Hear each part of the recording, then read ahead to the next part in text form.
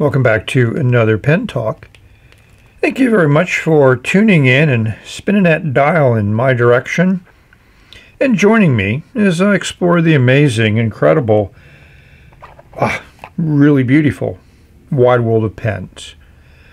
And you see rotating in front of you two crab-worthy pens. They're Hongdian models. And I waited for these to complete my N series. We have an N9 and an N12. N12 is piston fill, N9 is a cartridge converter pen. These are made from some very nice turned acrylics, a green one and a purple one. Two colors that I fancied when I ordered these pens. So I have an announcement to make. Everybody does like top 10 or the worst pens of the year, you know, all those types of videos, and they are fairly popular, but I'm not a fan of them. And, you know, they change to me. Every day I'm going to have a different top 10 list of pens. But I'm going to say that the pen maker of 2023 is Hongdian. And these are the two examples that I would use to talk about that, and we're also going to show the other N series. I'm going to try to put as many of them in numerical order as I can. So we have two happy crabs doing their job, holding up pens. So we're going to explore these together. Hey, this is a two-for video. You get two pens in one video. Plus there'll be a lot more other Hongdians as I justify my decision to call them Pen Maker of the Year. Stay tuned. So why do I like using these two pens as models indicative of some of the great work that Hongdian has done? Well, number one, they're two very classic designs. Streamlined bullet nose, shape or balance, and flat-ended with some caps on the end, a la Parker dual fold, and then advanced a little bit with the Pelican Sovereign series. These both have some very nice little interesting details, which Hongdian has been good at doing with their pens. And the resins in these pens is just great looking. Fit and finish is excellent, as we've come to expect from Hongdian. So let's look at these individually, but I just wanted to show them together. The other thing that Hongdian has been doing is the caps come off with a little over one turn, which is excellent. Two completely different sections, and I had to look very hard to find the N9 with the rabbit nib, which has that calligraphy tipping material on the end, which I really enjoy. The N12 just has a regular number 6 nib.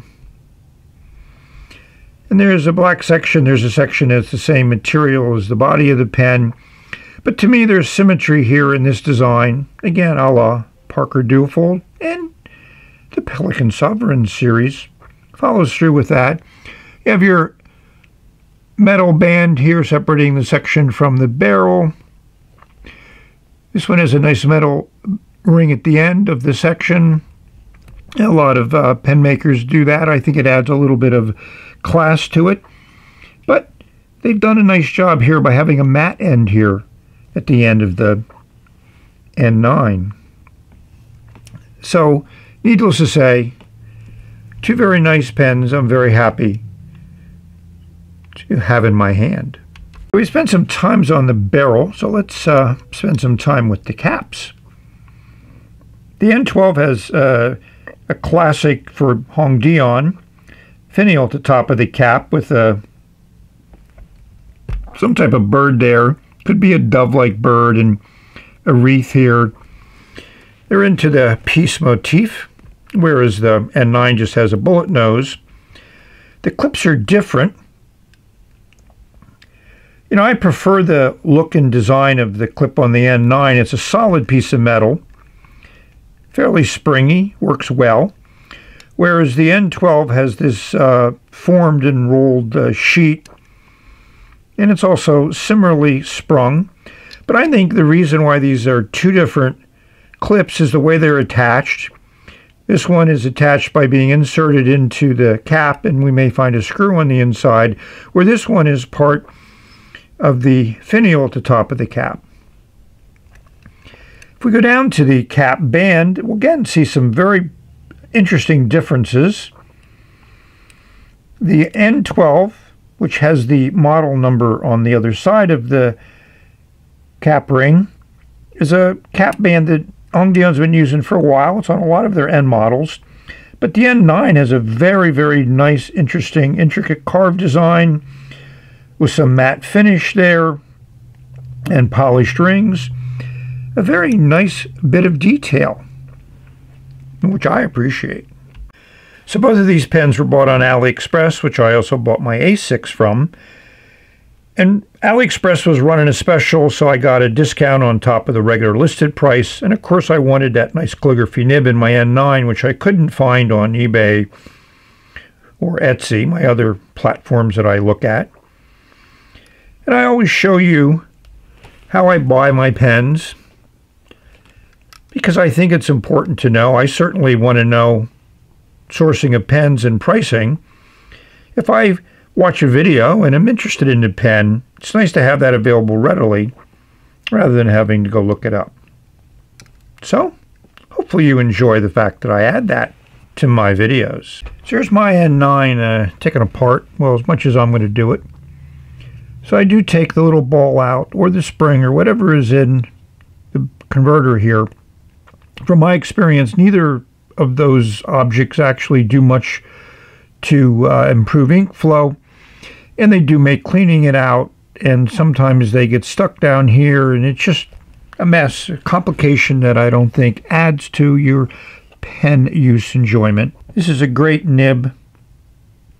The plating on all these new pens seem to be very, very nice. You got your two O-rings there that seal it up very well when it's put into the section. And you notice the section is just straight through.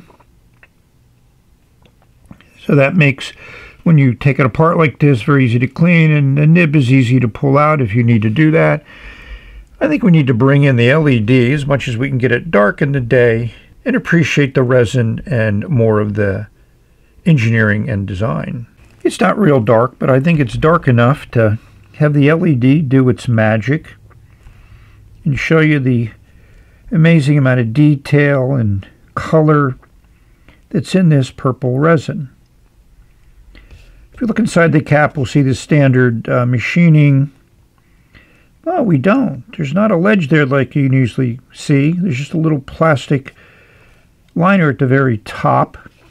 So that's interesting. And obviously we see more of that amazing resin here in the barrel. They have a metal insert. That's very nice. So when you unscrew and screw the section, it's metal on metal threading. A lot of people like that. To me, it's not critical. And the resin is slightly translucent, as you can see the light travel up and down.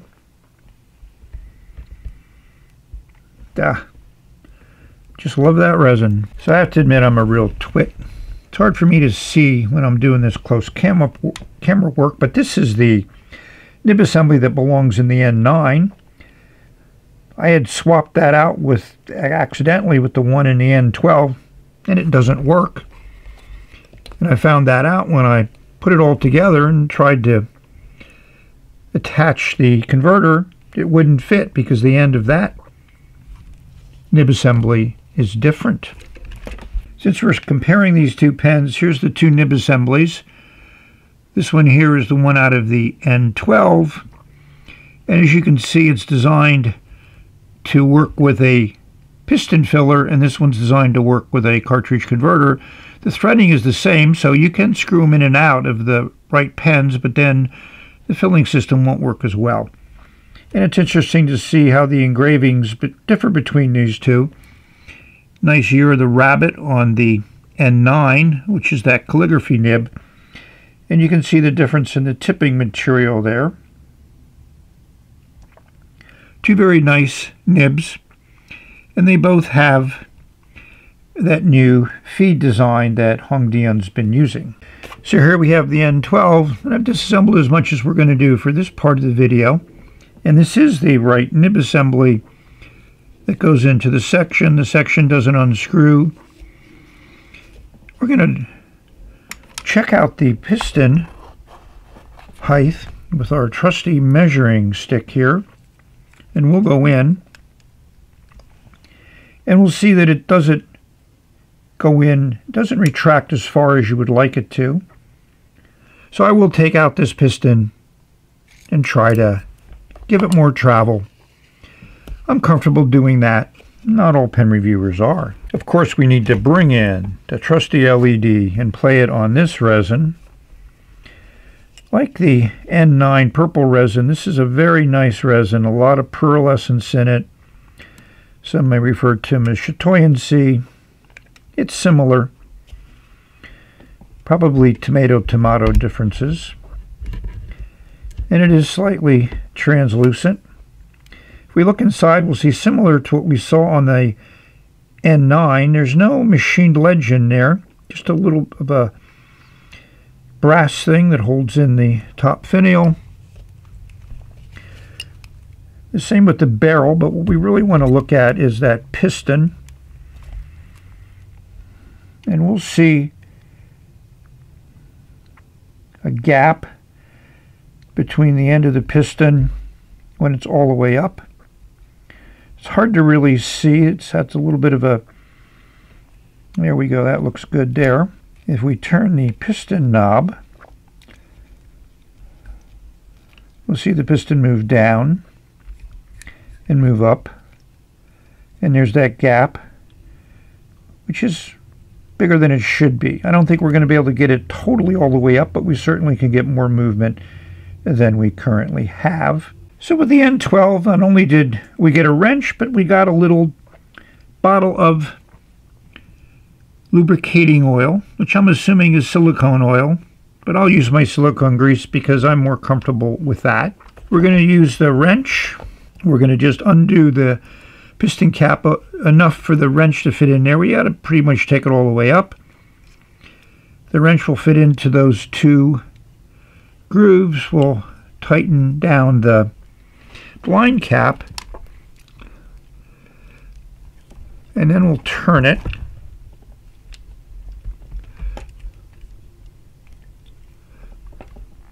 Got to go off camera to do this. So I had to use a lobster band to give me some torque on that barrel. Now, as you turn it counterclockwise or lefty-loosey, you can now unscrew it. It just took a lot of effort, more than usual, to get it started. And we can unscrew it easily once it gets started. And we see that standard piston assembly. I think this is plastic with some kind of, red, pigment in there to give it that aluminum look. And you can see how the wrench fits in there. So I know some reviewers don't want to do this, but I'm going to take that out. And as you can see, there's that gap there. So I'm going to play around with it and see if I can make it less. As I expected, you can see it's a little bit less there, but there's movement there. And there's nothing you can do about that. This is really well lubricated. So we're going to reassemble and use our measuring stick to see if we've accomplished anything. Maybe a little bit. So have we seen with other Hongdian models, I did reduce it a few millimeters, but not all the way up to where that tape is. And if we push the piston all the way down, we'll see it that pencil mark does indicate that it's down where they usually are. So I'm happy with that. And it becomes nice and snug when it's all the way up. It's right where it should be. So these are three pens that I will compare. The N12, the Hongdian 960, and a Pelican M800. So what do these share in common? Well, a black finial or cap at the end of the barrel, a metal finial at the top of the cap, a nice formed clip This one certainly is very, very classic in the Pelican tradition. And a cap band, fairly small cap band at the bottom of the cap.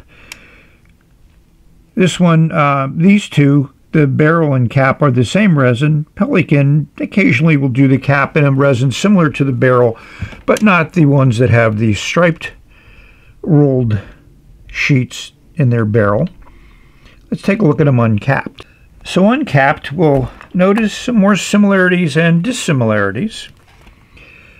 The 960 is the shortest of this group. The N12 is slightly longer than the M800. They're comparable. But what I find interesting is the way the sections are done. They both have comparable size nibs. This looks a little bigger than the number 6. These are both in the number 6 family. Let's zoom in on the section and nibs. To me, I really like what they've done with the section here on the N12. It's by far the longest section of this group. The diameters of all these are very, very similar, but this is very short, and the 960 is similarly short. Notice the metal bands here and here, but not on the Pelican. And we have a metal band here at the end of the section on all these three. It's done very well on the N12. Certainly a nice ornate nib. Obviously the 18-karat nib on the M800 stands on its own, and that's a nice oblique nib that's been ground there, or talc nib, I'm sorry, talc oblique. They're in a similar family. But I'm just impressed with the N12 the more I look at it. So why is Hongdian Pen Maker of the Year in 2023? Well, I present to you these pens that all have N in their model number, except for this one is a 960, but you saw earlier how I felt that this design needed to be included with these pens. So there's mostly piston fillers here, also a very interesting trait. And we only have two with the round end, the N9 and the N6, I'm pretty certain. Two N7s. A lot of these pens have some metal in them, all metal, metal cap, metal cap, metal cap, all metal, turned acrylic. All of the resins here is a turned acrylic resin. All of these pens have very interesting design elements, both aesthetic design elements and functional design elements. These two have that great calligraphy nib. This one has a number 9 nib. I mean, some versions of dark chrome, some versions of stealthy black, some really impressive colors. Greens, blues, greens, purple, reds, blues, peacock blue, gray, black, yellow, orange, or orange and yellow. So show me another pen maker that has this variety of pens, all of which are pretty much under 30 US dollars. Some of them are almost 20 US dollars. I mean, it's ridiculous. It's amazing. It's part of the wide world of pens that I'm so happy to be part of, and I'm really, really happy to share with you. Speaking of amazing Hongdian pens, we have the D5 with a phenomenal, unbelievable amount of detail. Every little bit of this pen has some historical significance based on the Qin dynasty, which was the first one to unify the many provinces in China. I did a lot of videos on this model. I just find both of these, the black and gold and the red and dark chrome models, to be excellent. Again, aesthetics, unbelievable. Functionality, amazing. Feel in the hand. If these were made in another country, they would be hundreds of dollars and people would be happy to buy them. We should be happy that the Chinese are able to make pens like this that we can enjoy. And then there's the D1, Hongdian's skeleton model. And what makes this one unique is it has a very soft nib which I think I'll include in my writing samples of Hongdian pens. Stay tuned. So we can't forget Hongdian's second skeleton pen, the A6 D1 A6Y. They have no rhyme or reason to some of their pen models. Nice little inlay there with some epoxy over top of it. There's a nice little dove on the D1. Different clips. This is a nice arrow clip. Nice and functional, very sturdy, and this is that classic Hongdian, extremely sturdy, functional spring-loaded clip. Nice cap bands. The A6 is on the top here, D1's on the back side of the cap. I just, again, impressed with the design work that they've done, you know, and the dark chrome looks really nice. And the dark acrylic underneath of it. This is totally clear and transparent. This has a nice color to it. Wow, Hongdian, you're on a roll in 2023. So this pen wasn't in the group of the N's. I just don't put it into that same category. This is its own category into itself. Yes, it's an N23. Definitely a rabbit theme to this pen. Beautiful engravings, and it's coated, so you don't really feel them at all. Nice small band there at the end of the cap. Just a very well executed design. Bullet nose. Cap comes off in 1 1/4 turns, and we'll see a beautiful rabbit nib. And this is one of those calligraphy nibs that writes so nicely. And there's a little band there. It's just another example of Hongdian artistry in their pens, which makes them Pen Maker of the Year 2023. So after all the excitement and focusing on the N pens, I forgot about the C1, a very affordable pen. Amazing Hongdian's range of pens that they make. I love the black and yellow. And what's nice, pull off cap, and it has a hooded nib. And after I had let this pen set for a couple weeks, I uncapped it and it wrote first time. Great. So the pens also have in common, they are both metal pens, but made much differently. Aluminum here and a brass tube here. But just goes to show you, Hongdian has a great variety of pens. So as of the filming of this video, the purple N9 appears to not be available on any platform. So, you know, one could theorize that they just had a limited amount of the resin, turned as many pens as they could, which probably was a few amount, and they sold out quickly.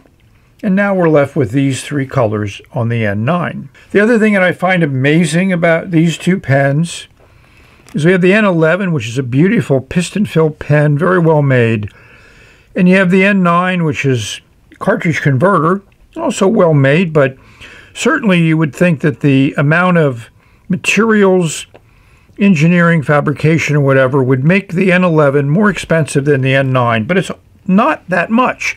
Here's some examples on various platforms, and I think it's important from my viewpoint as a pen reviewer to show you the various platforms that if you're interested in a pen, do your research. As a consumer, you know, I have a global audience and you live in many, many different places, so you may not have the same buying options that I have in the United States, but I'm certain you have some. Explore them. Don't just go in to one buying platform and decide, ah, this is great, I'll buy it, blah, blah, blah. Search around, because every penny is important to all of us, and we don't want to spend more pennies than is necessary to acquire what we want, need, desire. And I think these 2 pens are something that we all need. There'll be no live writing in this video, but I wanted to show the various nibs that Hongdian makes, show you the line that they lay down. So these are 2 extra fine nibs, but if you look at the swirls here, you'll see with a little pressure on the downstroke, it opens up. That's the D1 nib, which is a little soft. As you can see from these 4, They're all very wet writers. This is a special Noodler's ink blend that I made that dries almost instantaneously, so that's what you would expect. Here's the N11, which is fine, and I think it's fairly visible that the fine line is a little bit wider than the extra fine line, but that's to be expected. So apparently this is like a 0.38, this is a 0.5. Here's the medium nib, which is about a 0.7. And there's definitely a very big difference between the fine nib and the medium nib. And of course, here's the calligraphy nib. And it gives you a lot of variation in your writing. It feels, so the medium nib is really, really smooth. This is really, really smooth. The extra fine, you can feel some feedback in the writing. Yes, you may have noticed that the E is now complete on the D1. I didn't notice that until halfway through the filming. But all of these nibs I enjoy quite a bit. I mean, how many extra fine nibs you're going to get that are this wet? And these are all different inks, so don't worry about the inks, but they're all good inks and they're all comparable. So I think I'm comfortable with this comparison. Back to the pens. Hope you have a great holiday. Hopefully you can find a writing instrument that brings joy to your life, smile to your face, and motivates your hand to put something down, a note, a letter, a journal entry, a doodle, a drawing. Just do something with your pens, or just admire them, whatever you'd like to do. That's the key to life, figuring out what you want and doing it and enjoying it. So I wish all of you enjoyment in your life.